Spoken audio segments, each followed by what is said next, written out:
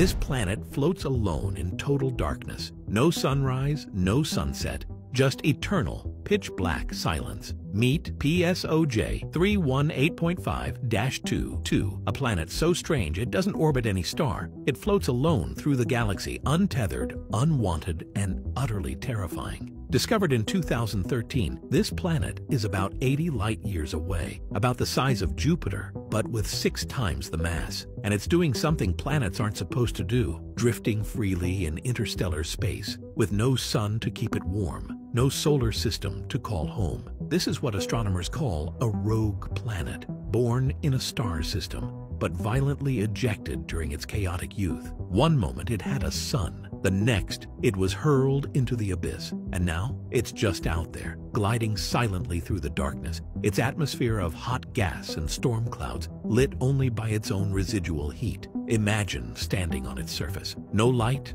no heat, just crushing winds and alien skies filled with glowing storms. No day, no night, no time at all, just madness in the void. What's really wild? There could be billions of planets like this, drifting between the stars, invisible, cold, and completely alone.